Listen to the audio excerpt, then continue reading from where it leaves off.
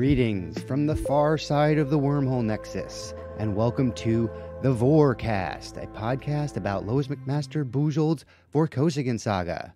My name is Daniel Galsworth, and I would like to welcome you all back to episode 4, where we'll finish reading through the first installment of the Vorkosigan saga, the short story Dreamweaver's Dilemma.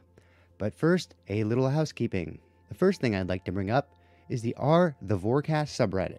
I recently pinned a feedback thread, so if anybody has any comments, questions, or constructive criticisms, I would encourage you to share those thoughts on that thread. For starters, I've been thinking about this very housekeeping section. The topics for this section are things like announcements, corrections, or public acknowledgments of particularly noteworthy questions or comments from you guys. I think of most of the topics while listening through the previous episode and picking up on things I think could have been explained more clearly or ideas that I forgot to touch on. Also, I tend to discover information while researching the current episode that would have been relevant to the previous episode. All this seems reasonable enough, but my concern as a content creator is that revisiting things from the last episode just shows my lack of preparation for that episode and also messes with the pacing of the current episode. My intention is to try to, as much as possible, clearly and completely state the ideas I want to convey about the contents of an episode within that episode. So I hope you guys will see improvement in that area as the podcast continues. If anybody has any thoughts about what I just said, the feedback thread is the place to go. And I already have a comment on a topic started. On a related topic, I have never moderated any kind of anything online, and although I do intend to go over all the helpful information Reddit provides to new mods, I have been prioritizing my energy on getting the podcast out since my workflow is still evolving and inefficient. My limited experience of interacting on forums consists of a few traumatizing attempts where my initial enthusiasm about joining a community quickly mutated into mortification after being publicly shamed by the mods for breaking forum rules with my initial spate of postings. I really try to do research about forum etiquette before I attempt to participate, but I inevitably miss some vital piece of information that is posted so obviously that I don't see it. I'm saying this in support of the declaration that I don't know what I'm doing as a Redditor and or a moderator. So, at least for now, please bear with me as I catch up. Even this week, I somehow fucked up posting about the podcast for the self-promotion Saturday on the sci-fi subreddit. My post was automatically removed, so I must already be put on some kind of list. I'm truly inept at forums. One further podcast-related topic. In all my imaginings of what the process of making this podcast would require, I totally did not realize to what extent I would have to flex my atrophied voice acting muscles, even though it seems so obvious now. The fact is that I am really enjoying doing these voices and trying to impart the emotion and natural dialogue delivery that will make Lois's characters come to life for you guys. It seems that after all my years of listening to audiobooks, I must have picked up enough of an understanding of the art of voice acting to know that I am terrible at it, but also to have a feeling of what areas of my performance need the most improvement. For instance, despite my best efforts, I kept falling into a southern drawl while doing Chalmers, even though he's supposed to be from Ohio. And there are more than a few takes of Kinsey's dialogue that are nothing more than an offensive caricature of the voice of a gay man. In an effort to improve, I started watching YouTube videos about the Ohio region's accent, and then I thought, Lois is from there, so I started watching interviews with her on YouTube. This is something I probably should have been doing anyway, but it just didn't occur to me.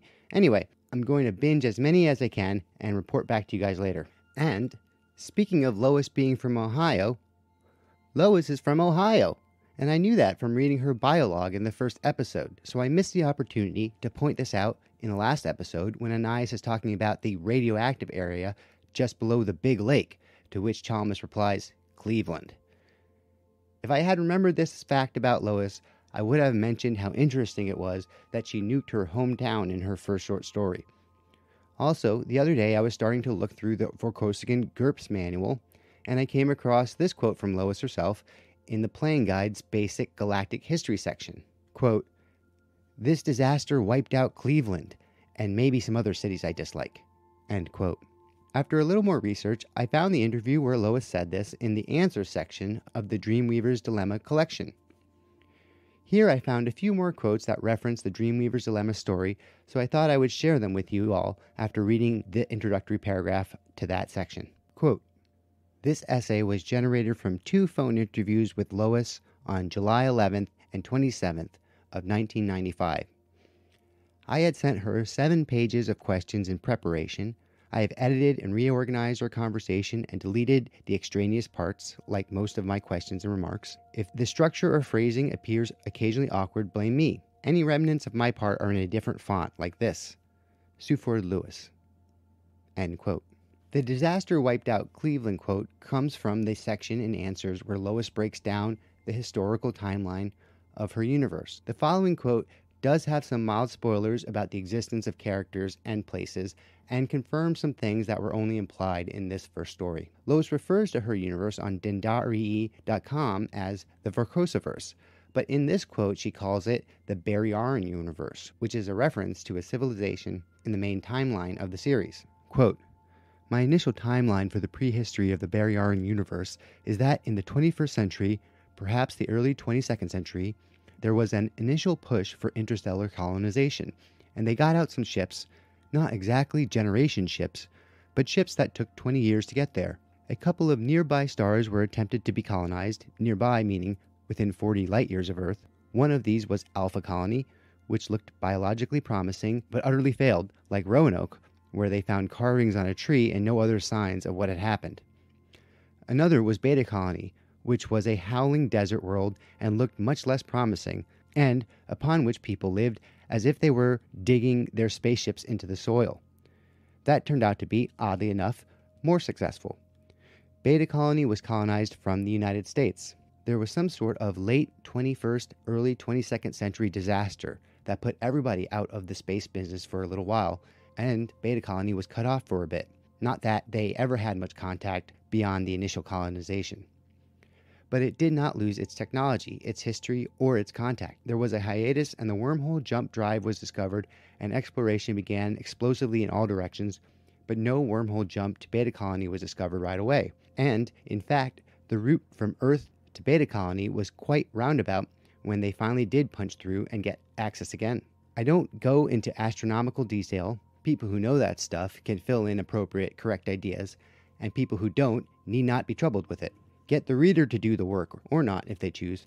This disaster wiped out Cleveland and maybe some other cities I dislike, and then put America out of the space colonization business. So Beta Colony had actually descended from the United States, but everything else is descended from more mixed world cultures. Not that the US isn't a mixed world culture to start with.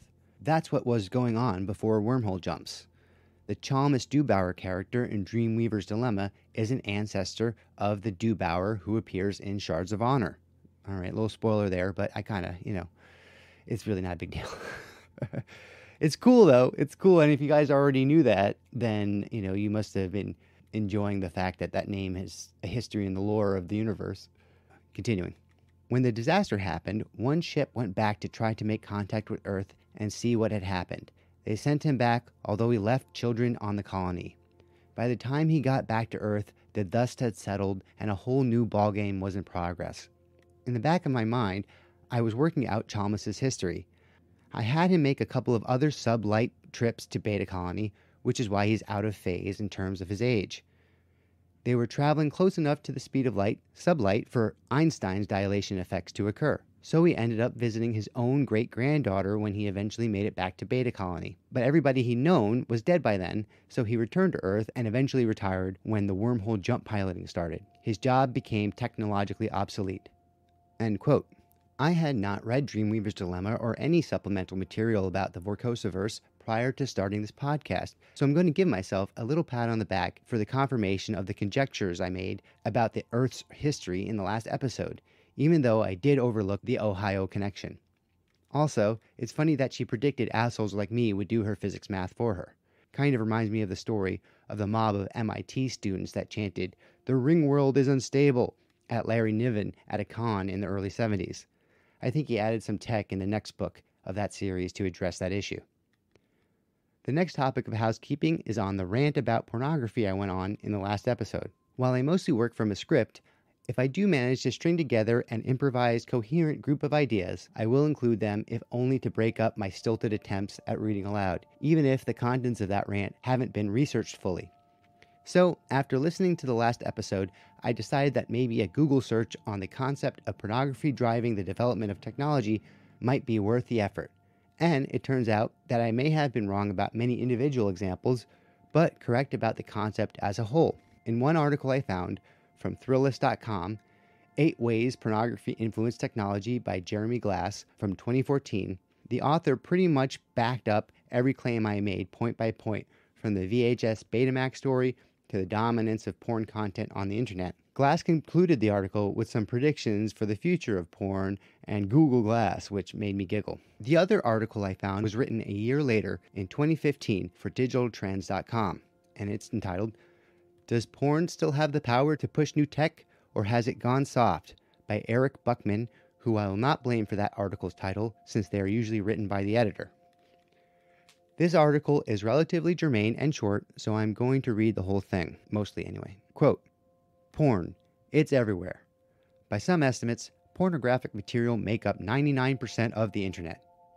Okay, I made that stat up, but it feels like it could be real, especially if you're a parent to a teenage boy, or if you're a teenage boy. Not surprisingly, there's a popular belief in the tech world that if you want your new technology to succeed, you need the backing of the porn industry. The example cited most is the VHS versus Betamax battle for home video supremacy back in the late 70s and early 80s. As the tale goes, Sony's Betamax format had the better video and audio quality, but VHS won in the end because more pornographic distributors backed it. Much like my made-up stat up above, it's a tale that feels true, so it gets retold over and over again every time a new format war is on the horizon. We heard it during the Blu-ray versus HD DVD wars. It came up during the early stages of the Android versus iOS debate, and it's starting to pop up in discussions about the competing virtual reality formats currently vying for the marketplace. But is it even true? Well, it is true that Sony had a policy against pornographic materials, whereas the VHS backers didn't. And it's also true that VHS was the cheaper format to mass produce, an attractive option for low-cost, in quotes, independent filmmakers. And yes, it's completely true that much of the earliest content for VHS was X-rated. But as Patchen Bars finds in his book, The Erotic Engine, How Pornography Has Powered Mass Communications from Gutenberg to Google, Betamax had no shortage of X-rated contents either, as Sony's policy only affected material the corporation produced itself. Bars looked into the porn-killed Betamax myth and found that it was just that, a myth. What really killed Betamax in the consumer marketplace? A single technological limitation. Betamax videotapes could only hold an hour of content. Sure, porn producers preferred VHS because their tapes had twice the runtime, but so did everyone else. Though Bars found porn's role in the home video format war to be overstated, if non-existent, he did find that porn did have one major effect on the home media as an overall industry. Bars writes, "In 1979, less than 1% of American households owned a videocassette recorder. How could VCR companies survive with such dismal market penetration? It was thanks to pornography consumers who were willing to pay top dollar for both the machines and the tapes. That premium helped offset the small size of the market and kept it viable for everyone from VCR manufacturers to local rental stores. In other words, people willing to pay dearly for the ability to watch skin flicks from the comfort of their own home helped keep the entire home video industry afloat long enough for the tech to mature and become affordable for the masses." It makes sense because you know who didn't embrace video cassette recorders at first? The mainstream Hollywood studios.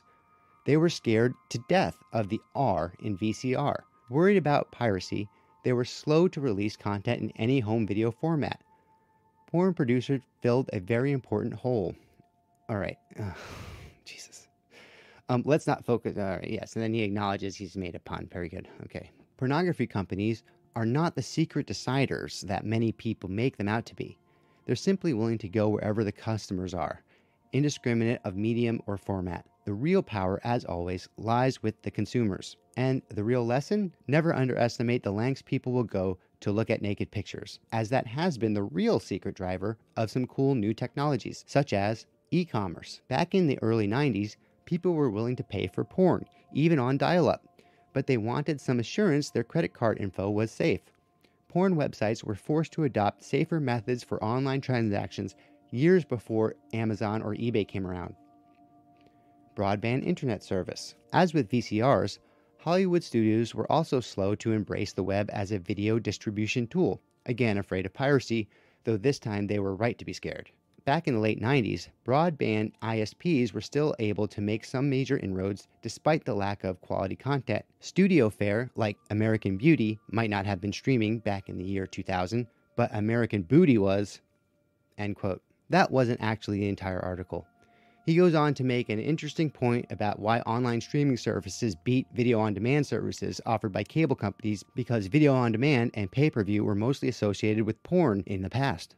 A good point, but I couldn't take any more porn puns. Of course, in 2022, the rise and general acceptance of the use of and performance for the website OnlyFans, stemming from the isolation and economic hardship of the COVID-19 pandemic, could be considered an industry mover, both for consumers and for distribution platforms, as well as a breakthrough in destigmatization.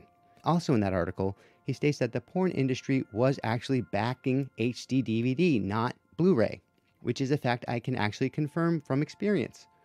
When I was working in LA, I worked on a reality TV show about plastic surgeons in Beverly Hills. In one episode, we filmed a very famous porn star at the time, Jessie Jane, having her breast implants replaced. Towards the end of shooting her episode, she gave everybody on the small crew a copy of her latest title, Pirates, which was an attempt to ride the coattails of the pirate craze in the aughts. This was the highest budgeted porn ever produced at the time and included full CG action sequences. It was even edited down to a softcore version and made available for rent in the new release section at Blockbuster. The DVD she gave us included 3 discs, the film on a standard resolution DVD, a disc for behind-the-scenes content, and another version of the film on HD DVD. I still see the softcore version of this film floating around the streaming services, so check it out if you want. The next topic of housekeeping falls under the category of things I forgot to mention in the last episode. If you haven't read Dreamweaver's Dilemma, then my description of Anais and Chalmers' relationship might have sounded like some kind of inexplicable and awkward friend-mentor type thing, similar to that of Doc Brown and Marty in Back to the Future. I believe John Mulaney has a stand-up bit about the strangeness of their relationship. Like, yeah, why would they know each other? What would they possibly have in common? The thing I forgot to mention is that Anais and Chalmers' relationship does include commitment-free casual sex. This information makes their relationship more explicable and also explains a little more why Chalmers, the noted recluse, is so willing to become embroiled in Anais' drama. A few more quick things. There is a mention of a poem in the last episode that Kinsey wants Anais to record, so she will set off the booby-trapped dream synthesizer called Doreen's Gift. I googled this and it does seem to only exist in the Vercosiverse. There is an entry for Doreen's Gift in the Vercosiverse concordance, but it just confirms that Dreamweaver's Dilemma is the only story where it is referenced. It just seems like such a specific reference to something that I'm going to make a guess that it might have been some kind of inside joke between Lois and the people she was planning on showing her story to. I also want to quickly touch on the organic versus non-organic electronics topic from the last episode.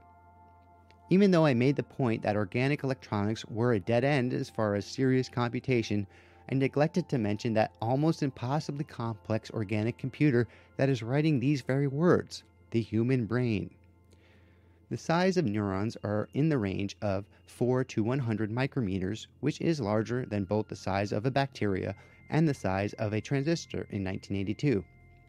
Yet, the human brain is capable of processing more information, if not at the speed of the fastest modern computer, but of a more generalized type than any computer. Considering that fact, and also that the brain runs incredibly cool and efficiently for all the processes it performs at once, I decided to Google computer versus human brain and got a bunch of good articles. I'm going to quote, though, from the incredibly quaint faculty.washington.edu page, Neuroscience for Kids, which despite being updated recently, still does appear like it was made in 2002.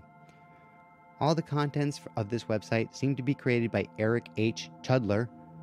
The article is called The Brain versus the Computer, and it is presented in 2 columns labeled Similarity and Difference. Okay, so here we are. faculty.washington.edu, brain versus computer on the neuroscience for kids section here. And I got to say that the rendering of the neuron that he has made here is terrifying and just looks like some kind of parasite, which, God, that would be an interesting sci-fi concept, huh? What if neurons were just parasites that, had some sort of group consciousness kind of deal, I don't know. All right, well, let's stay on topic. I'll read through this cute little article. The brain versus computer. Quote, throughout history, people have compared the brain to different inventions. In the past, the brain has been said to be like a water clock and a telephone switchboard. These days, the favorite invention that the brain is compared to is the computer. Some people use this comparison to say that the computer is better than the brain. Some people say that the comparison shows that the brain is better than the computer. Perhaps it is best to say that the brain is better at doing some jobs and the computer is better at doing other jobs. Let's see how the brain and the computer are similar and different. Yay. Similarity. Both use electrical signals to send messages. Difference. The brain uses chemicals to transmit information. A computer uses electricity. Even though electrical signals travel at high speeds in the nervous system, they travel even faster through the wire in a computer. Similarity. Both transmit information. Difference. A computer uses switches that are either on or off, binary. In a way, neurons in the brains are either on or off by firing an action potential or not firing an action potential. However, neurons are more than just on or off because the excitability of a neuron is always changing. This is because a neuron is constantly getting information from other cells through synaptic contacts. Information traveling across a synapsis does not always result in an action potential. Rather, this information alters the chance that an action potential will be produced by raising or lowering the threshold of a neuron. Similarity. Both have a memory that can grow. Difference. Computer memory grows by adding computer chips. Memories in the brain grow by stronger synaptic connections. Similarity. Both can adapt and learn. Difference. It is much easier and faster for the brain to learn new things. Yet, the computer can do many complex tasks at the same time, multitasking, that are difficult for the brain. For example, try counting backwards and multiplying two numbers at the same time. However, the brain also does some multitasking using the autonomic nervous system. For example, the brain controls breathing, heart rate, blood pressure at the same time it performs a mental task. Similarities. Both have evolved over time. Difference. The human brain has weighed in at about 3 pounds for about the last 100,000 years. Computers have evolved much faster than the human brain. Computers have been around for only a few decades, yet rapid technological advancement has made computers faster, smaller, and more powerful. Similarity. Both need energy. Difference. The brain needs nutrients like oxygen and sugar for power. A computer needs electricity to keep working. Similarity. Both can be damaged. It is easier to fix a computer. Just get new parts.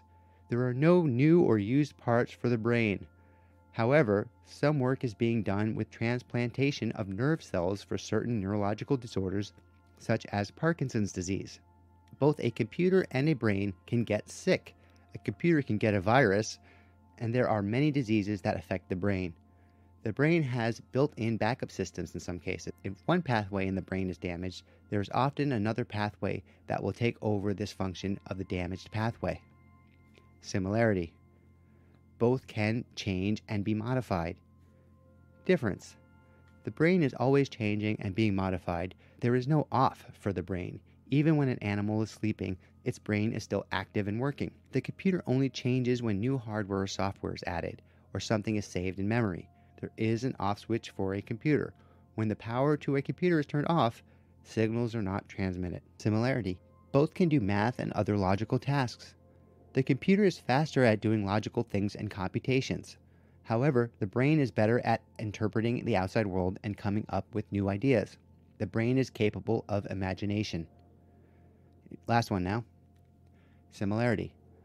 Both brains and computers are studied by scientists. Scientists understand how computers work. There are thousands of neuroscientists studying the brain. Nevertheless, there is still much more to learn about the brain. In quotes, there is more we do not know about the brain than what we do know about the brain.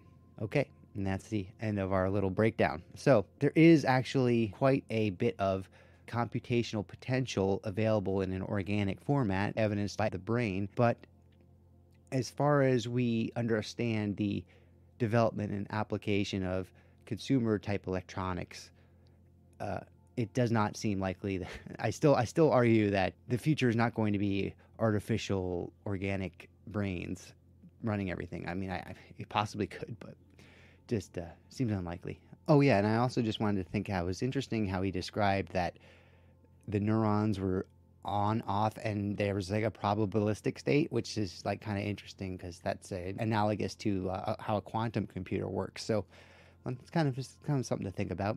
Okay, and with that, and a quick mention that the Vorcast is now also available on YouTube, we will continue with the final part of our breakdown of Dreamweaver's Dilemma.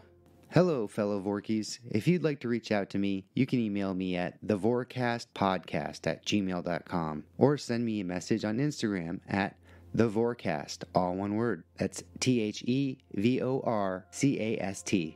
Please rate, review, like, follow, and or subscribe to the Vorcast on whatever podcast platform you use. Thanks, and always remember, forward momentum! Previously in our story, Anais Ray travels to Ohio to stay with her friend and lover, Chalmis Dubauer, to work on the disturbing Feely dream for Kinsey. Chalmis is a former near-light-speed spacecraft captain who, as a result of time dilation, is 160 years displaced from the timeline of his childhood and early adulthood. Chalmis lives on a large property which is enclosed with an energy shield to prevent trespassing as well as to keep out the giant radioactive mosquitoes. After completing the Feely dream and disclosing the nature of its contents to Chalmis in a fit of conscience, Anais travels back to Rio and meets with Kinsey. Kinsey pays for the Feely dream with a paper check and asks Anais for another short commission, which he will be back to pick up the following day. It is revealed that Kinsey had managed to sabotage Anais's dream synthesizer in an attempt to kill her by burning out the electronics implanted into her brain. Anais immediately suspects Kinsey, calls the police, and then travels back to Chalmis's to hide out. There, Anais and Chalmis realized that the disturbing Feely dream she made was to be used as a form of psychic driving that could potentially cause the dreamer to kill himself. Desperate to get the dream back before it can cause harm, Anais and Chalmis set bait that will hopefully lure Kinsey to travel to Chalmis's property to try and finish off Anais. Anais as a character is funny because although her behavior makes sense for the most part, scene by scene, when looked at as a whole, you wonder what kind of person would act like this and that. For example, the last few events in Anais's past include a very narrowly escaped attempt on her life, an attempt that was not only highly premeditated, organized, and well-funded, but also extremely violent in its execution. I can only imagine Anais's head beginning to glow like a light bulb as smoke comes out of her ears and flames come out of her eyes, nose, and mouth. Either that, or her head simply exploding, which is probably a painless way to die, if not dignified. And because of that, it makes sense that Anais is tense and anxious as she and Chalmis wait to see if Kinsey, her attempted head exploder, shows up. Lois writes, quote, "The days that followed were dreadful for Anais. Having no other work to do, her hyperthyroid imagination occupied itself building towering cities and intricate labyrinths of further speculation on the narrow foundation of their facts, which she could not help inflicting on Chalmis. It was a strain on their relationship, fortunately balanced by his sense of proportion and dry humor. In self-defense, he ordered and paid for a new synthesizer for her, but as it could not be delivered for at least a week, he had to endure. He finally accused her of being as bad as a kid waiting for Christmas, which restrained her somewhat." End quote.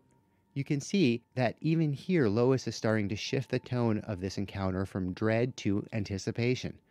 And as a reader, I go along with it, even though something doesn't quite seem right in terms of the gravity of the stakes at play. we find out that the police investigation back in Rio, led by Lieutenant Mendez, has revealed that Rudolph Kinsey was an alias and that there was no physical evidence to help identify him.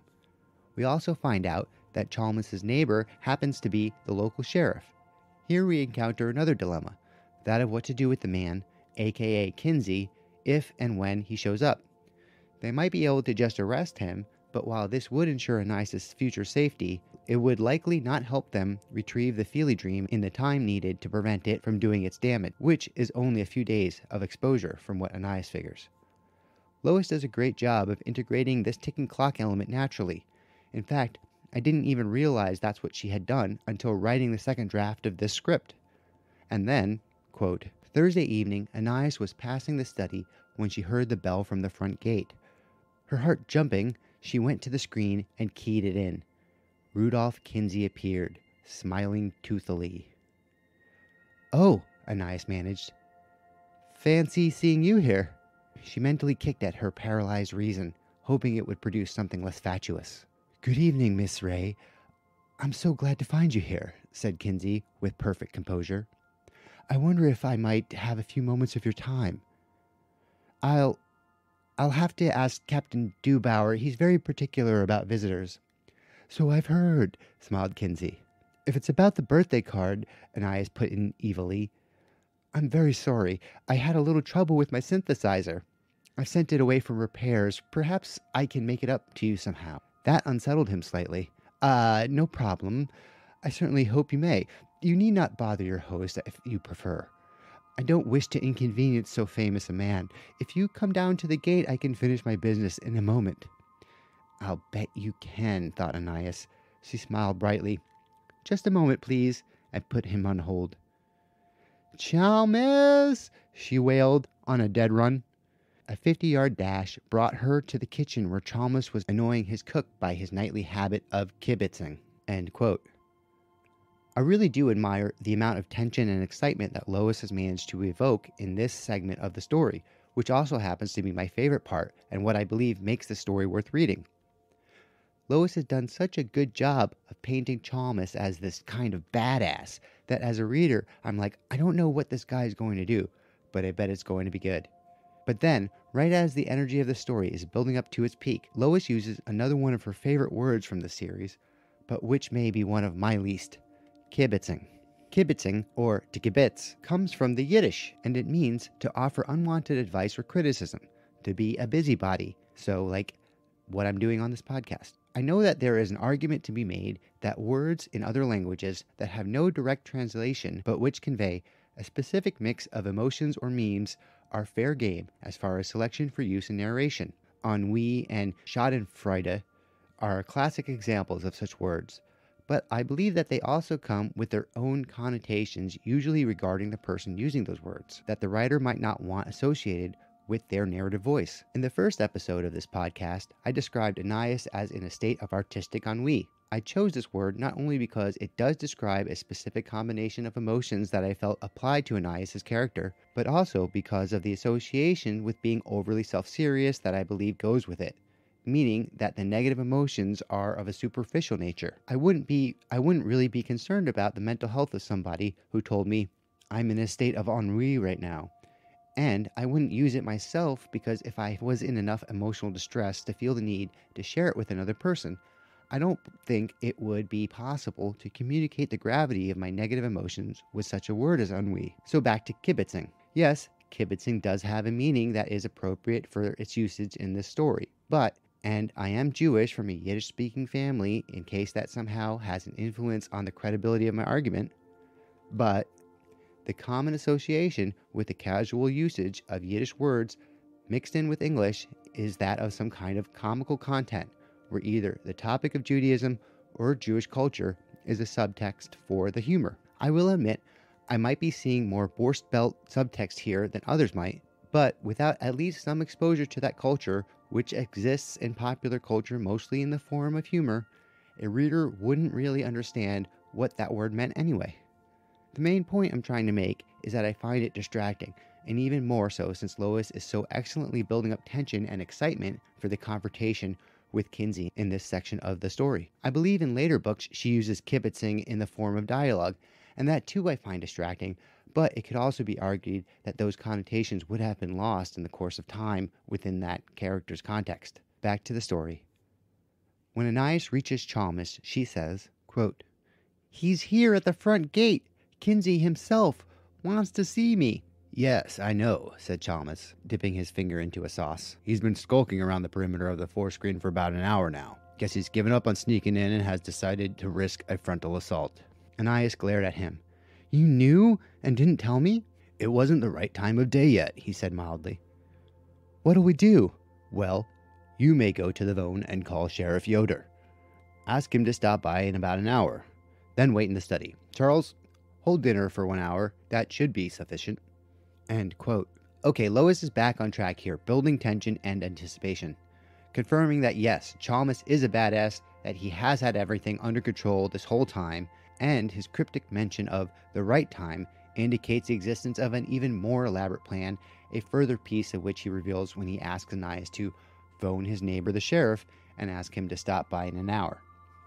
All this setup is laid down so well by Lois, and she has done such a good job at making us want so badly to have Kinsey get his comeuppance dished out by Chalmers that she may have done her story a slight disservice, because we all know Kinsey's about to get it, and get it good.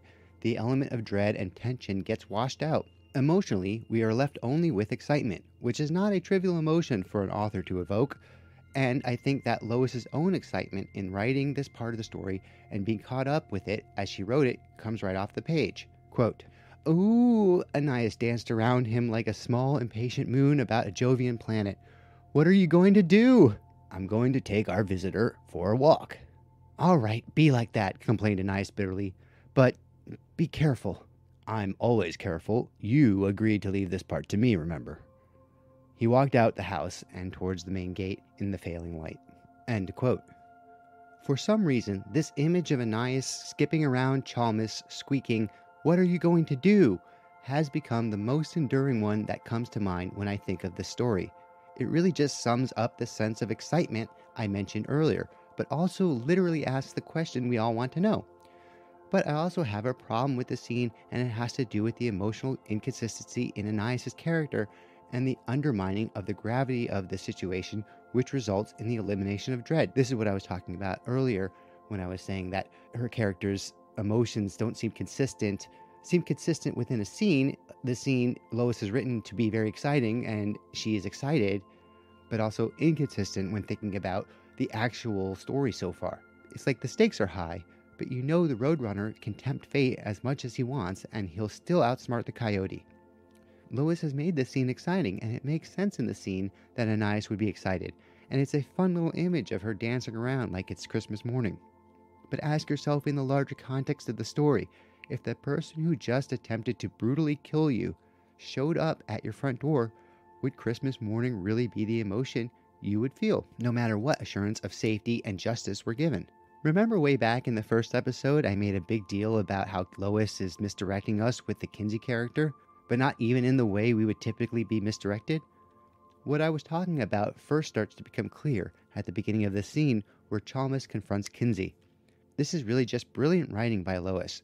She very obviously paints Kinsey as this dastardly villain, capable of anything it seems, cunning and devious. And we are meant to think that there is more to this character than face value.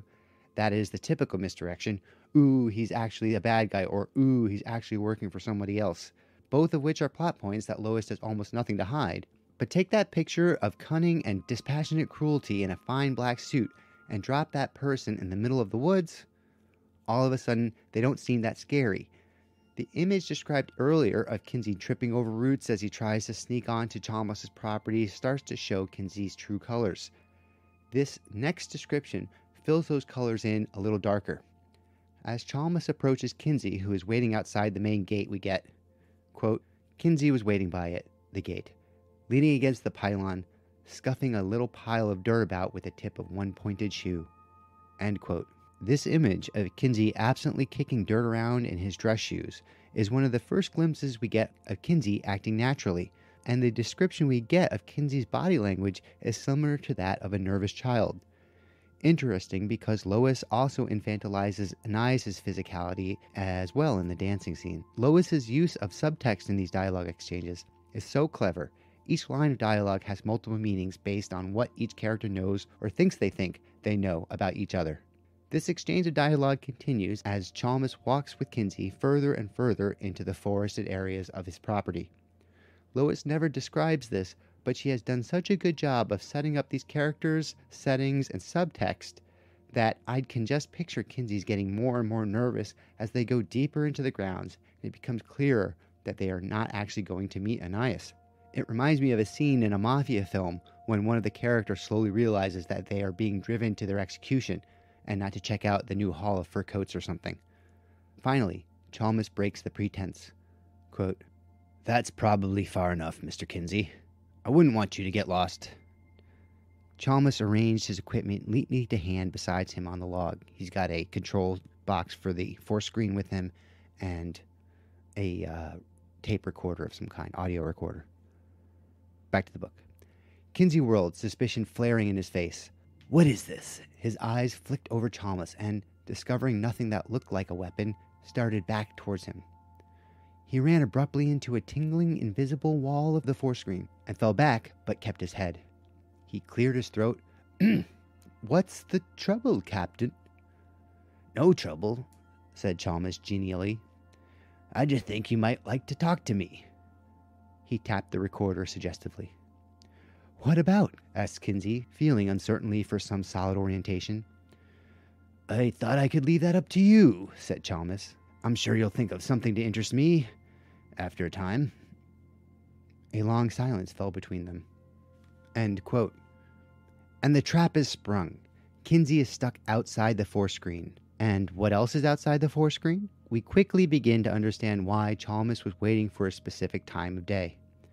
Once again, I want to point out how excellently Lois set all this up, because this whole type of scene, the showdown or confrontation, is something that I will categorize as classic Bujold. I know it seems like a really general type of thing to try and jam under such a specific heading, but I just feel that there is something quintessentially Lois about these kinds of events in her books. She's just so good at them, and I feel a very similar sense of excitement with a little better seasoning of dread and stakes in the rest of her work in this series, as I do in this story. I guess it comes down to Lois really likes to make her characters squirm on the hook. The Lois squirm. This first story really is a rough preview of so many elements in the series. Chalmers begins to fill Kinsey in on just how bad his situation is. Quote, "Just to jog your invention, I might point out a few salient features of your situation," Chalmers said helpfully. "I should think you were quite careful to let no one know where you were going. You are now alone, without transportation, afoot in a strange country, with night falling. It is at least 8 kilometers to the nearest neighbor, forgive me if I neglect to mention in which direction, through some rather uneven terrain, underbrush, swampy area, and so on. Very confusing in the dark. You strike me as a city man. I wonder how long it's been since you've hiked 8 kilometers. Kinsey glared malignantly, but said nothing. Down the line, the first mosquito of the evening sparked its death on the screen. "Ah, and then there are the mosquitoes," Chalmers went on smoothly. "You who lived in the civilized South have no conception of the veracity of the insect life here in the wild, irradiated North. Although it isn't true that they can drain a man of blood in 15 minutes. "You're insane!" cried Kinsey, and drew an ugly little needle ray pistol from his jacket. "Let me in!" he demanded. "Oh dear. I hope you know your physics," said Chalmers, unmoved. The expression on Kinsey's face indicated he did. Lips compressed, he returned the needler to his pocket. "Thank you," said Chalmers. "Magnetic resonance is a powerful force. It would make an impressive crater about where you're standing. I suppose I could turn it into a goldfish pond. Still, you do well not to throw it away.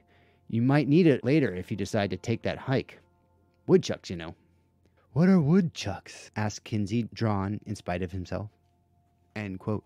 And now we have another first. The first future weapon, the needle ray pistol. From the Vorkosigan Saga Concordance, we get a little more information. Quote, "Needle ray pistol. A small concealable energy pistol. The character known as Kinsey pulls one on Chalmers Dubauer when he's trapped outside the energy screen, but he can't use it owing to some kind of magnetic resonance from the force screen that would overload the pistol's power pack and make it explode. End quote. We're going to see later in the books that Lois loves really nasty future weapons. Although we don't get a description of exactly how powerful this weapon is, we do get an idea of the kind of forces in play when Chalmers alludes to the consequences of shooting an energy weapon at a force screen. This idea, part world building, part plot convenience, I can only guess is a reference to the same phenomenon which exists in the Dune universe. Also, there is another weapon in the Vorkosiverse, a microscopic spoiler here, called a needle gun that appears recurrently in the rest of the series. Originally, I did a bunch of research on the engineering of such a gun before I realized that this was an entirely different type of weapon, so I'm going to save all that good stuff for when the needle gun comes up later in the series. Now we see Kinsey start breaking down. He's obviously scared but trying not to panic. Chalmers casually brings up that, quote, "The mosquitoes," Chalmers went on didactically, "locate their prey by detecting CO2 in mammalian exhalations. I suppose you could try to hold your breath." End quote. I'm sure Lois must have picked up this bit of information on her biological research trip to Africa. The sound of the mosquitoes getting closer finally causes Kinsey to panic, and he presses himself against the force screen. Lois writes this very nice piece of description here that really stuck with me. Quote, "There was a nasty buzzing noise by Kinsey's head. With a cry, he whirled and batted the great insect into the screen where the detector program identified and annihilated it. He leaned against the force screen, which generated a golden aura around him, like the vision of a saint." End quote. For some reason, the way the force screen glows as you push it really grounds that technology in reality. Maybe it's like pressing your finger into your computer screen or modern television screen. It causes a little halo of distortion. Also, Lois very cleverly fills the possible plot hole and extreme public safety hazard of having an invisible force screen that is fatal on contact, like it's been described to be so far with the mosquitoes. Kinsey begins pleading with Chalmers, arguing that leaving him outside the force screen was the same as murder. Quote, "A curious, angry light appeared in Chalmers' gray eyes for just a moment, so that in spite of the mosquitoes, Kinsey fell back from the force screen, as if aware for the first time of just what a large man his host seemed." End quote. Now that we've had our first physical contact with the mosquitoes, let's see what the Vorkosigan Saga Concordance has to say about them. Quote, "Mosquitoes. After a global war, many Earth animals were genetically altered. These new mosquitoes are about 5 inches long, with powerful venom that would only take a few stings to kill a human. Chalmers traps the man known as Kinsey in the forest using the force screen and questions him about the commissioned Feely Dream while mosquitoes attack him." End quote. So I guess this is going to be the one and only mention of mosquitoes in the Vorkosiverse, but I really think they make the most of it. As a last desperate attempt to save himself from revealing his true crimes, Kinsey makes up a nonsense story about Anais and him being involved in a relationship, but this only causes Chalmers to threaten to leave him there. Quote, "Mr. Kinsey, I realize to you the universe seems to turn on your continued existence. Solipsism seems to be a common feature of the criminal mind, but believe me, it is nothing to me." End quote. Okay. Solipsism is the philosophical idea that only one's mind is sure to exist. Lois emphasizes the word nothing in this dialogue by putting it in italics. I think she is pointing out here the thing that makes Chalmers so interesting and powerful as a character. He is, in a way, completely detached in the Anne Rice sense of the word. He is outside of the present world, both physically and psychologically. Now imagine explaining the complexities, convolutions, and superficial dramas that make up the current political state of our civilization to a man who has witnessed the rise and fall of many civilizations, much grander and seemingly everlasting than our own. Not read about it or even visited the ruins, but lived within it and then witnessed it being forgotten. What further evidence is needed that the universe goes on without you, not because of you? And what chance do the schemes of a man like Kinsey really have up against a man like Chalmers? Back to the story. Quote, "Chalmers rose. The mosquitoes sang in the undergrowth. Kinsey broke. 'My name is Carlos Diaz,' he cried, leaning against the screen. 'I was a private inquiry agent in Rio. Lost my license last year. It was a damn frame. Then this big executive in the Portobello Pharmaceutical Company, Dr. Bianca's his name, runs their development section. He offered me 1,000 pesadoros to go to Miss Ray and get that dream made. Not to be traced to him. He gave me this laundered cash for her. Ow, get it off me! He whirled around, hands clutching frantically at the little nightmare embedded in his back. Back against the screen, Chalmers advised. Kinsey Diaz did so and continued talking even faster. End quote. I really like that neat little moment when Mosquito bites Kinsey right between the shoulders so that he can't rip it off. Something about how Chalmers directs Kinsey to place his back against the screen just really stuck with me as having the manner and tone of an engineer. And now all of Kinsey's part of the mystery comes to light. Kinsey explains that he was a private investigator in Rio who had recently lost his license. Now working illicitly, he was hired for 1,000 pesadoros by a pharmaceutical company executive named Dr. Bianca to use laundered cash to buy an untraceable Feely dream from Anais. And here we finally fully understand the misdirection Lois played with us about this character. It turns out that Kinsey came up with the idea to kill Anais all on his own in an attempt to keep the 20,000 pesadoros. To do this, he managed to use a contact at the Rio airport to get access to her dream synthesizer. Kinsey makes this admission of actually trying to kill Anais unintentionally as the poison of the mosquito bites begin to take effect. Could this be the first use of this truth serum theme? So who is the real Kinsey which Lois was hiding from us? A pervert? A hired killer? A mustache-twisting villain? No, he's just a murderous screw-up, essentially. A victim of his own greed and incompetence in the end, which all ends up undermining both Dr. Bianchi's plans for maintaining secrecy and his own for getting rich. Quote, Chalmers, his face shadowed in the darkness, studied Diaz in the faint glow of the screen and decided he was finally speaking the truth. For one thing, the story was not sufficiently self-serving to be made up. For another, the mosquito venom was starting to make his victims dizzy and ill, surely a bar to any very intricate fictionalization. Diaz had given him the lead that Anais, at least, most desired. Chalmers, relieved, put from himself the whispering lascivious temptation to revenge that had so mixed itself with the urgent need for information from the little creep before him. Self-righteous violence, however satisfying, was a luxury too rich for a servant of reality. End quote. I really love this line, servant of reality, and I think it refers back to the detachment I mentioned before. It's actually kind of aspirational too. I mean, shouldn't we all be servants of reality? Would the alternative be to be servants of delusion? I think that's what Kinsey was. Chalmers disarms the defeated Kinsey by having him drop his needle ray gun and adjusting the force screen to enclose it. Earlier in the story, Chalmers made the statement, quote, No guns. I suppose I can't blame you for not having the engineering point of view. There are weapons all around us, much better than guns. If you can get them up here, I think you'd better leave that part of it to me. End quote. Did you guys think he was talking about the mosquitoes in the force screen there? As an engineer, I really liked this quote, but I thought I should look a little closer at it now that Chalmers has shown us what he meant and now that his plan has unfolded. I am focusing on this because Lois seems to make a point that Chalmers' plan to handle this was from an engineering point of view. I really agree that my engineering education did change the way I think and solve problems, but I would be hard-pressed to give you a detailed explanation. Let's look at some definitions of engineering. This definition is from the American Engineering Council for Professional Development. Quote, engineering.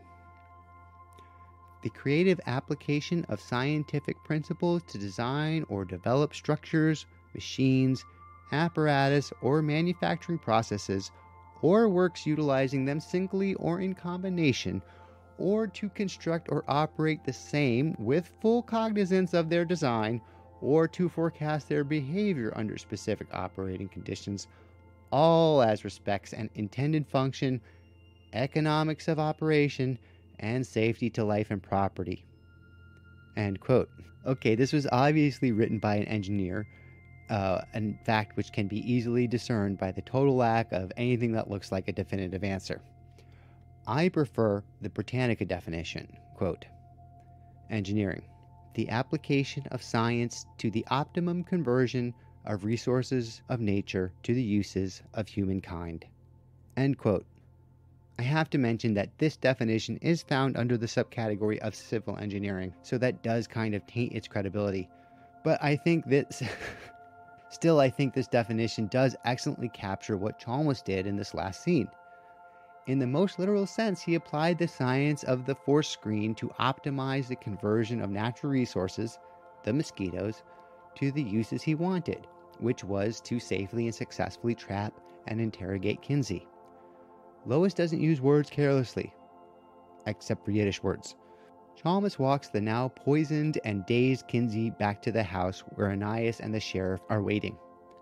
Chalmers asks the sheriff to arrest him for trespassing and possessing an illegal weapon, but goes out of his way not to bring up the attempted murder confession. It seems like part of the plan that they are going to wait for the Rio police to press those charges, but I just don't know why Chalmers is protecting Kinsey at all. Yes, he did coerce the confession out of him, but Kinsey is a seriously dangerous man who is capable of organizing a conspiracy involving suborning an airport worker and rewiring complex organic electronics into a bomb, essentially.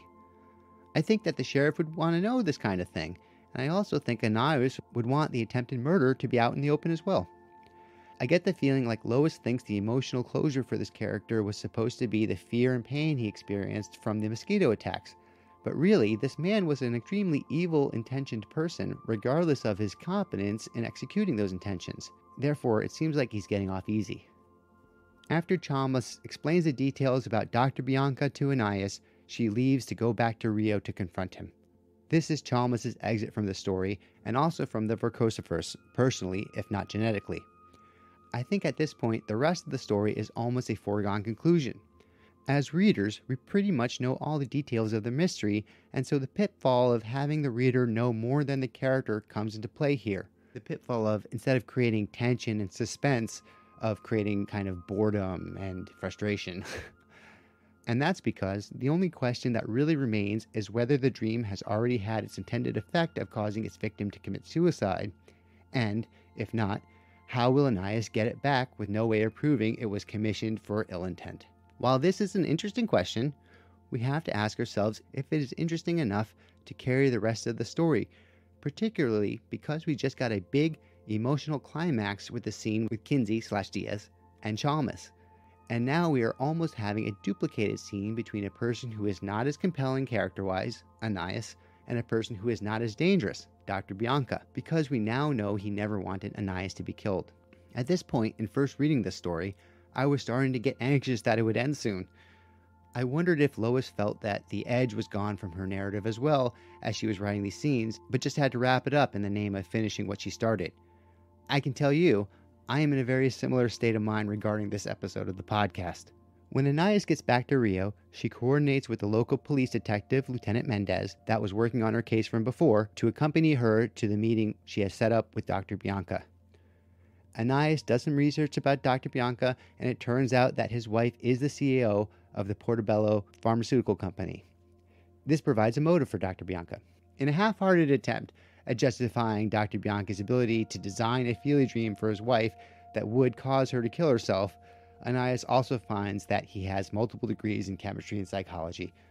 As far as the structure of a mystery goes, this final confrontation in the well-appointed home of the mastermind seems required.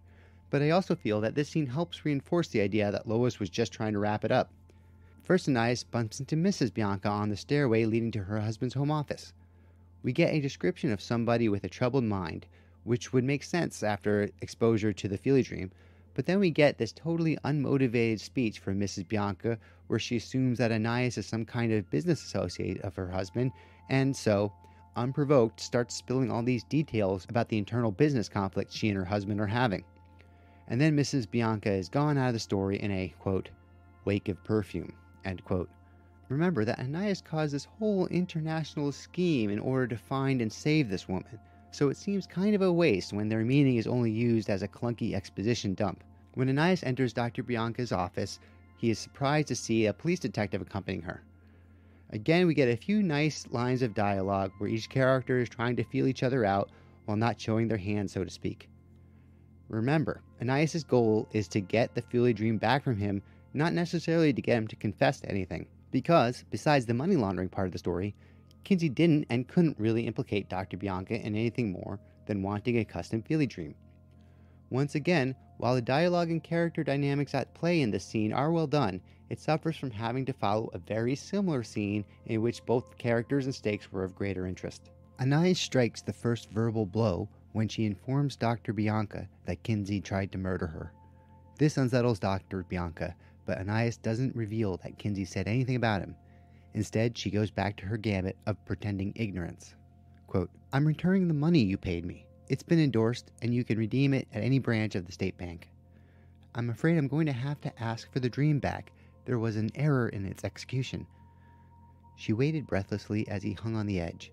If he denied all knowledge of the dream in front of the lieutenant, it might kill all chances of making him fork it over. Off balance, not knowing what Diaz might have said, he made the wrong move. "I checked the dream myself," he said.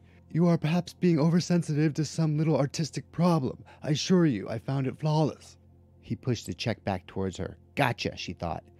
She did not move. End quote. Trying to keep the pieces of his plan together, Dr. Bianca offers Anais twice the payment, but Anais claims that her artistic integrity demands she take the Freely Dream back. As a last-ditch effort, Dr. Bianca threatens to sue Anais for breach of contract, to which Anais replies, quote, "That could be quite interesting," allowed Anais. "The dream, of course, would have to be presented in court as evidence. The judge would have to view it, maybe some expert witnesses too. It would be examined quite closely, and then the publicity. I rather like publicity myself. It gets your name before the public, and people remember it, should they see it again, in another context, say. They make connections." End quote. This counter threat of public exposure is too much for our villain, and he gives Anais back the master disc with the deadly Feely Dream on it. I guess there was some serious copy protection on it. After that, Anais leaves, and the detective presumably begins to question Dr. Bianca about the money laundering Kinsey mentioned. The last section of the story has Anais receiving her new Feely Dream synthesizer, which Thomas has bought for her. She sits down to begin working on her new Feely Dream, not the sequel to Triad, but a new story about Beta Colony for the juvenile Feely Dream market. I guess this is some kind of character growth. Okay, and that's it. Dreamweaver's dilemma done. Honestly, the real victim in this story was Helmut Gonzalez. I mean, the poor guy has his own obligations. Anais has made him wait months past her deadline. What happened to good faith, you know? So, what can we take away from this story? What potential does it show for the aspiring Lois? In technical terms, it displays a solid grasp of plot structure, an understanding of how to develop interesting characters applied with greater and lesser success, real skill in dialogue, and a natural ability in world building. As far as creativity goes, while incorporating technology involving the dream state is nothing new to sci-fi, the details of how that technology worked, which Lois shares with us, do demonstrate how much creative energy and thought she put into the functioning of this technology. Also, she speculates well about the second and third order effects that the emergence of any new technology will have on society. Besides the sci-fi concepts, the way she expresses her insight into the general human condition are truly compelling. Concepts like infusing the Feely Dream characters with burdens of ego, or Chalmers describing himself as a servant of reality, indicate just how deep the calm waters of Lake Lois really are, and, if I didn't know already, I would be very excited to see how she plumbs those depths in her later writing. I also want to point out the character of Kinsey in particular. Although Chalmers is obviously the more interesting character, Kinsey, I believe, is the most creative. This is because he really subverts your expectations of a villain. Yes, he was destroyed by his own flaws, a classic villain arc, but the flaw isn't greed, it's thinking that he was smarter than he was. It is common for villains to fail because they underestimate their opponents. It is much more rare for a villain to fail because they overestimate themselves. His willingness to do violence from a self-deluded perspective really makes him scary, I think, and seems closer to the true reality of violent people. Thematically, we are introduced to so many ideas and concepts that will play major roles in directing the series later on. As far as the Verkosiverse canon goes, we get the first mention of Beta Colony, the Dubauer family, wormhole travel, future fertility technology, brain-to-computer interfaces, sexual liberation and destigmatization, the word suborn, the mixing of the sci-fi and mystery genre, and more. Speaking of the mystery subplot, in the last episode I mentioned that I thought Lois had intentionally incorporated noir elements into this story. Once again, while doing research for this episode, I came across a quote from Lois in the answer section that applied to the last episode, where Lois talks about the mystery genre. Quote, "Next to science fiction, mystery is my favorite genre. Science fiction, fantasy, and mystery were what I read. The Sherlock Holmes stories, Dorothy L. Sayers, mostly British mysteries. I never got into hard-boiled detective, but I love the British stuff." End quote. So after reading this, I went back to look at the noir elements identified, and I guess they could be interpreted through the Doyle Christie lens. The noir roles are not a perfect fit, but I still think it's more Marlowe than Poirot. Okay, alright, just let that sink in. Let that sink in, what I just said there. Okay. Just think of Dreamweaver's Dilemma as a noir story, but from the perspective of the femme fatale, who is Anais. So not a perfect fit, but many similar structural elements. Usually the femme fatale shows up at the PI's office at the beginning of the story with some kind of problem. In Dreamweaver's Dilemma, we actually see how she was lured into the problem situation. After the attempt on Anais' life, she goes to Chalmers' place, and this would be where the typical noir story would start. And to be honest, Chalmers is really the heart of this story. Everything that happens before his section is kind of okay as far as maintaining the reader's interest goes. The sci-fi concepts are cool, but the characters are not interesting enough to really carry the story. In Anais' case, she has created all the conflict in her life through her own inaction and breaking of agreements. In Kinsey's case, as far as we are shown in this part of the story, he is just a generic bad guy doing obvious bad guy stuff, and Anais' willingness to be taken in by him creates an internal struggle in the reader as to whether this person is worth caring about if they act so much against their own self-interest. After Chalmers leaves the story, we get a similar dynamic where Anais is pretty much playing out the story to its obvious conclusion, and her adversary is not only weak, but already in a state of near checkmate before the confrontation really starts. In effect, this whole last part of the story could have been told with just one line from Chalmers. "I'll send the information about Dr. Bianca for the Rio police to start digging into." Yes, the plot point about recovering the dream before it causes its user to commit suicide would have not been tied up, but the way it was actually tied up in the story didn't really do it much favors anyway. Really, I think this story would have been a great way to start a series about Chalmers, the reluctant detective trying to hold on to his past but incapable of escaping the world of his future when people need his help. It could have been a whole thing. As far as how this story fits into the Vorkosiverse, I think it needs to be read, particularly if you have already read a bunch of Lois's work. I think that a big part of the reason I liked this story so much when I first read it was because I could identify all these reverse Easter eggs, I guess, from the later stories. The only place I think it really breaks continuity with the later Vorkosiverse is in the concept of organic electronics.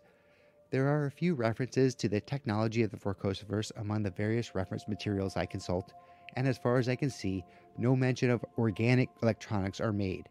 If I had to ask Lois one question about the story, it would be her thought process behind this concept. As far as what Lois thinks of this story, the fact that it is not included on her suggested reading order for the Vorkosigan saga should be some indication. The way she references it in her interviews mostly as the novelette, which she wrote at the beginning of her writing career, is another. And then there are a few quotes, like this one from the answer section of the Dreamweaver's Dilemma collection.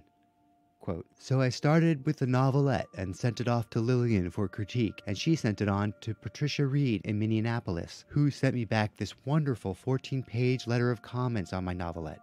You've got it in the book here, the one with Chalmers and Anais, Dreamweaver's Dilemma, unrevised I'm afraid, but it's a little slice of my history."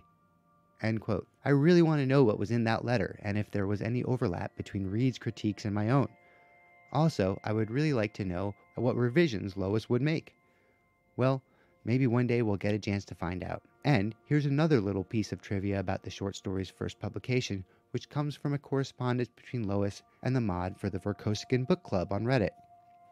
Quote, "When, in the mid-90s, the SF convention Boscone, at which I was writer guest of honor, was putting together their traditional survey book of unpublished or other oddments from their GOHs, I didn't have many pieces of unpublished work, as I had done very few short stories after I turned pro, and they'd all eventually sold except for the very first novelette, Dreamweaver's Dilemma. Scraping the barrel, I found the typescript of that fan story missing its last page and added it just to help fluff things up." End quote. So, interesting she referred to her own work in her own universe as a fan story there. That's why I wanted to bring attention to that quote. So that's it. We did it. And next, we'll start on the first full-length novel in the internal chronological order of the Vorkosigan saga, but which was actually the fourth novel Lois wrote, Falling Free. So, with that to look forward to, please do the stuff the other recording of my voice suggested to do on social media, and I will see you all next time on the far side of the wormhole nexus.